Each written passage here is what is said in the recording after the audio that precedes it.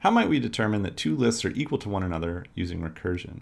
So imagine these two lists. This is sort of the simplest case we can imagine, right? We've got two lists. Each of them has only a single node in it.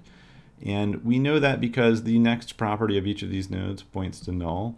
And the data contents in each of these nodes is equal to one another, right? So we would say that A and B are equal to one another as linked lists. How might we make this statement programmatically? Well, when you call and test your function of equals and you give equals a reference to A and B, right? These are references pointing to these nodes that we're looking at here. How do we make this statement of equality programmatically? So there's sort of three conditions we have to care about, right? The first condition is, are their data properties equal? And this is true in this case because both of the data properties are Z. The next condition that we care about is, are both of them at the tail end of this list? Or is this the last node? Or do we have no more work to do? And so in this case, next is equal to null, so that's true. So we would say another condition here is A's next value null? And in this case, that's true. If A is null, that means A is the tail node of its list. So for these two lists to be equal to one another, it must follow that B must also have a value of null in its next value as well. So is B's next value null? And so we have these three conditions here that all must be true in order for these two nodes to be equal to one another. Right? And this is how we would determine that two nodes are equal to one another when we're dealing with lists who have a single length, have a length of 1, right? So you can imagine if this was Y, right? If this was Y, then, and actually let me just change it with the text here. If this is Y, these two lists are not equal to one another because this first condition is going to fail, right? Their data properties are not equal. And let's imagine that if after null, instead of null, we had actually another node here, and it had some other value to it, we would know that this is not going to be, these two lists are not equal to one another. And the way we would know that is because this next value is not null, right? And this one is. Right, so in this case, the second condition wouldn't be met. And you can kind of infer that the same thing could be true if B was longer than A here, and B actually had another node as a part of it. We would have the same problem for condition 3.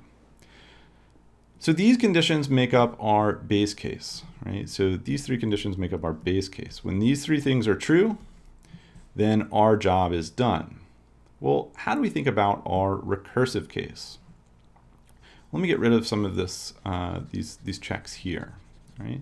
So our recursive case is going to happen when we haven't yet reached the end of both lists, right? So when we still have more work to do, we're going to test to see intuitively, hey, is the node that we're currently on in each list equal to, is one node equal to the other?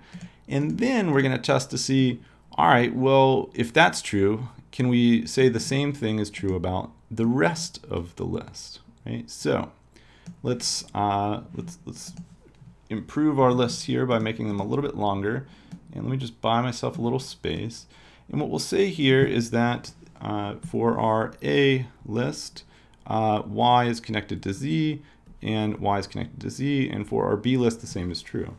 So we can look at this and infer that indeed these two lists are equal. And I'm going to make another list reference here that's A sub 1 that's going to refer to this node, and A sub 2 that's going to refer to this node. And what we just talked about was in the base case. If we said equals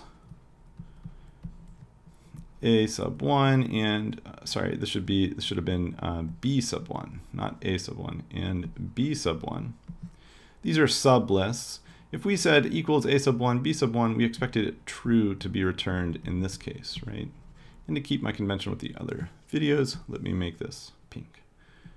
This is going to be a true value, right? So this is going to be true. When we're comparing the equality of just the sublists, we know that these are going to be true. All right. So now what we'll do is we will consider what has to happen in our recursive case.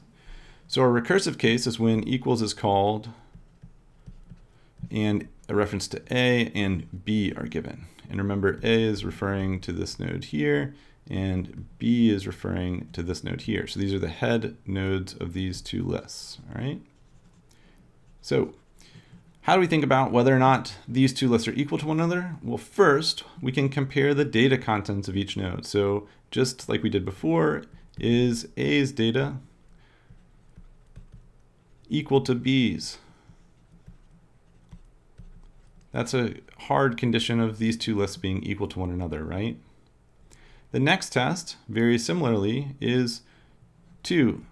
Does A have a next node?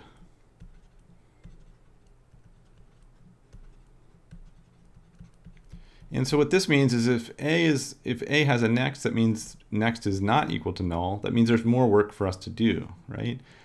Additionally, 3 would be that B also has a next. Does B have a next? And if B has a next value, that means there's more nodes in B's linked list that need to be checked for equality as well. If these 3 conditions are met, then we are going to recursively call equals with A.next and B.next. Notice that's in this other notation, A1 and B1. But really in your code, you would write something along the lines of A.next and B.next. Right? Those are referring to the rest of A and B. And so what this is going to do is once we, as we're moving through a list that's longer than just 2 nodes, equals is going to continue calling itself on sublists. When these conditions are true, we'll call equals again recursively as we move through each node, each list node by node. And finally, what's going to happen when we reach the base case? The base case is here when those A and B are both referring to null as the next nodes but have equal content. That's when we're going to get a truthful return value out of this function. When any of these tests fail along the way, you're going to wind up getting a false value, right? So if any of these tests fail, then your job is done and you can say, all right, well, let's just keep returning false, right? Because when any of these conditions aren't true, you know that these two lists are not equal. So these are the 2 cases you really need to concern yourself with. I haven't told you exactly how to turn them into code, but hopefully you've got enough intuition to take the general concept we're looking for and trying to craft some code that implements logic similar to this. The key thing to think about recursively is that at each step of our recursion, in our recursive cases, we're going to consider, are the 2 nodes we're currently looking at equal? Yes, they are. And if so, we're going to recur on the rest of the list. So we're going to keep calling ourselves recursively, checking node by node, until finally the base case is going to be reached when the next value of each of these nodes is null.